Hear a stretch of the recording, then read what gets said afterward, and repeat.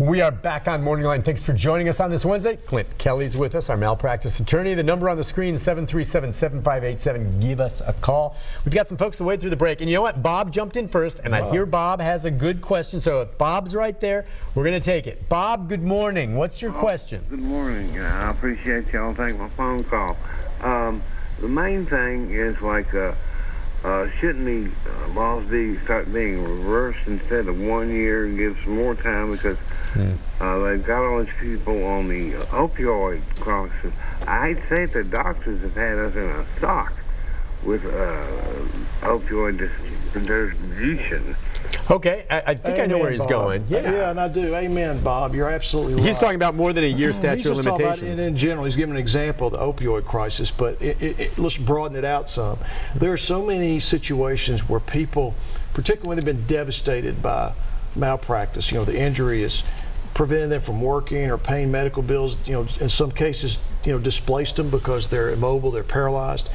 And they have so many things to deal with. It's hard to go hire a lawyer and get involved with an attorney at that moment. Some people simply, you know, they think, well, I'm going to get better. The doctor tells them I'm going to get better. And so they don't want to sue. Most people don't. And so they wait and wait and wait. And we've talked about the doctor says, hey, 12 months, you'll be better, come back and see me kind of thing. Covering his butt then. It's terribly unfair to the patients, and it does nothing really except help doctors and hospitals get cases dismissed. Yep. That's all it's used for. It's not for some grand purpose of preserving evidence, because nowadays everything's electronic, Nick. There's no need to have to get everything done within a year. And there are other states that do have a 2-year statute. I was about to ask you, so is it 1 and 2 years nationwide? I mean, depending on the state. Are there any 3 years or shorter than a year? There are some that are 3 years. 2 years is your typical statute, but Kentucky's got a 1 year. There were a lot of states that passed tort reform, and part of the tort reform package was included in 1 year statute of limitations. But you're absolutely right, Bob. There ought to be more time. We've tried to get the legislature to do that. They won't budge. Yeah. All right, let's go next to Deborah. Deborah, good morning. Hi, Deborah.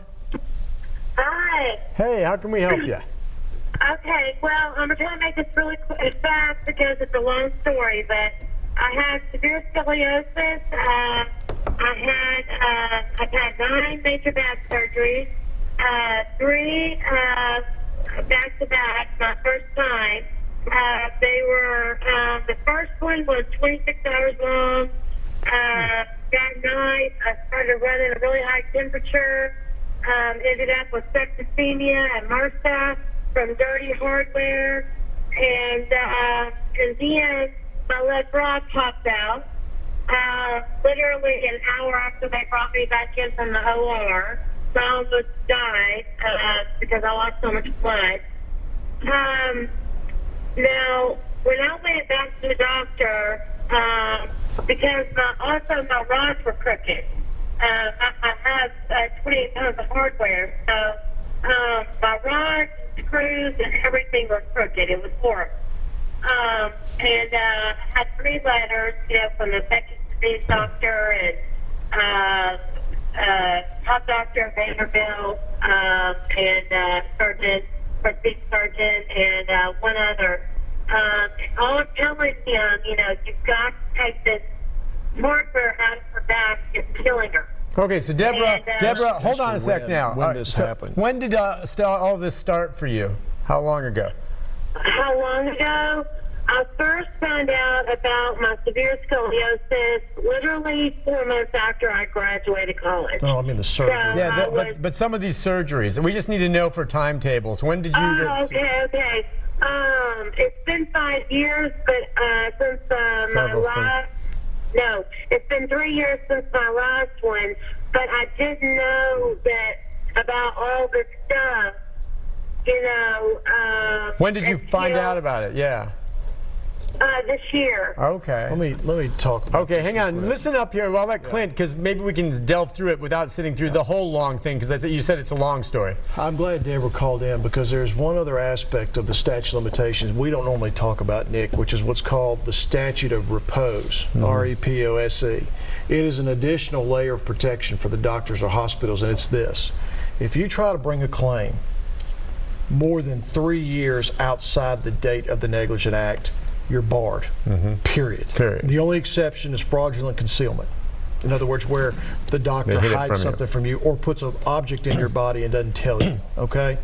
So the problem with Deborah's situation is, even if it's been 3 years or more than 3 years since the negligent act, if you just happen to find out, let's say Deborah just found out yesterday that the surgery was mishandled or the product that was put in her body was defective, and she might have a products liability case, but the negligence aspect of it, if it's more than 3 years, she's barred.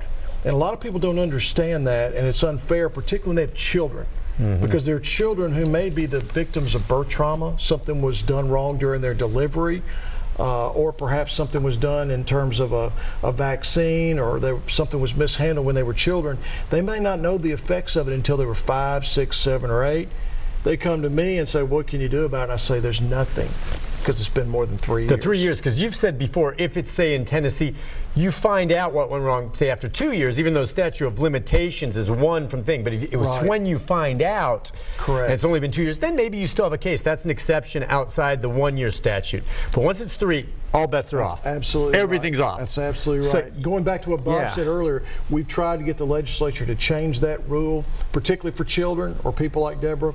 They won't budge. Okay, now, if Deborah can say that, okay, and she just found out this year, the last surgery was 3 years ago, you're right, so that's it. Unless she's had other medical treatment within since. the 3 years. Say, for example, she found out about this 2 years and 9 months after her surgery, she still would have an opportunity to investigate the claim, but she'd have to give notice within the next few months before the 3 years runs out. And you're running against the clock in that situation, and it's just unfortunate. I'll tell you this, someone who's had 9 back surgeries like she has, you're set up for all kinds of complications. I know, and that's what I was going to say. We don't know all her situation, and very well something bad could have been done to her, you know, wrong. But you know, she talks about getting the infection and dirty. Well, infections happen sometimes even with the typical standard of care in the hospital. It's just the nature of the beast, right? Yeah, and she's going to have a long road ahead of her, Nick, of all kinds of complications. 9 back surgeries. I really feel for her, but yeah, that comes with problems anyway. Scoliosis. Yeah, doctor. Yeah, that's the curvature of the spine, and that's a hard thing. All right, let's see. We'll squeeze Joe in, I think. Joe. Is it Joe? Oh, let's see. Wait. There we go. Good morning, Joe. Go ahead. Hi, Joe. Okay, Nick. I know Mr. Kelly knows about this. Back to the gowns, hospital gowns again. Yeah. Oh, those come from China. That's where they're buying them from. Some of them, yeah. Oh my gosh, I didn't know that. That tells you a little bit right there. Yeah. They are cutting corners everywhere, the medical field is. Second thing is, you go to the emergency room, you call about any doctor or whatever, they'll say, if this is an emergency, go to the emergency room. Well, you're expecting to get some great care in the emergency room. Come to find out, if when you're in the emergency room, you're treated by a physician assistant or maybe a nurse practitioner.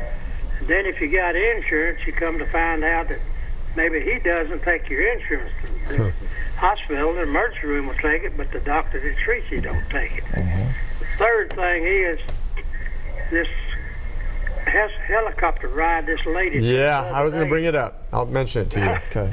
$54,000 that they charged this people, and she didn't have any insurance. She was at Vanderbilt for 2 days and died. Now, that's kind of a ridiculous figure for an ambulance ride from an adjoining county for $54,000. I love Joe. Joe always brings so much to the table. It's really good. Joe knows this stuff. All right, so that case was one that we reported. Chris Conti's been doing a lot of stories on the high cost of medical care, the hospitals closing, and a lot of these patients that are suffering because they get these outrageous bills they can't pay off.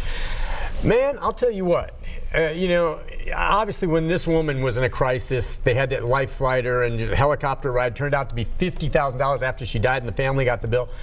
I'm telling you what, unless I am out and dying, I'm not allowing anyone to call an ambulance to take me somewhere. My wife's driving me. I'm not flying there if I can get there on there, because unless it's life-threatening, I'm about to die, someone's paying for that, and guess what? It's going to end up being me. We're going to get this crazy bill. What do you think of that? I mean, you know, oh, can we call an ambulance for you because I get rear-ended and I have a sore neck? No, I'll get there myself, thanks. Because I don't want to pay $5,000 for a ride to the hospital in an ambulance. Sorry, ain't doing it. But the average Joe gets picked up after a wreck. They get thrown. They don't think at that time.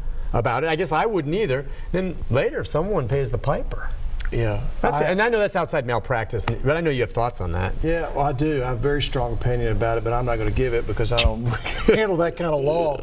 Although I would tell you, as just from a citizen looking at that situation, just one word is outrageous. Yes, this poor family. The woman dies, $55,000 bill. Yeah, and you wonder why people have problems with hospitals these days, which harkens back to what Joe mentioned about the emergency room. Right. Did you hear about the bill that's being proposed in the legislature where they're trying to lessen the supervision or the restrictions on nurse practitioners by physicians? I heard something about that, where there is a bill that is going to, if it passes, is going to substantially, I don't think it's going to be eliminate, but will substantially minimize the amount of supervision that a physician will have over a nurse practitioner. Now, the plus side of that argument is if you lessen the supervision, practitioners will be given more authority and more ability to do work in rural areas where you can get more care. That's the idea, allegedly. The downside of it is you're dumbing down medicine, because if you don't have nurse practitioners that are being properly supervised by doctors who, you know, by law and by training are superior in terms of expertise and their ability to handle patients.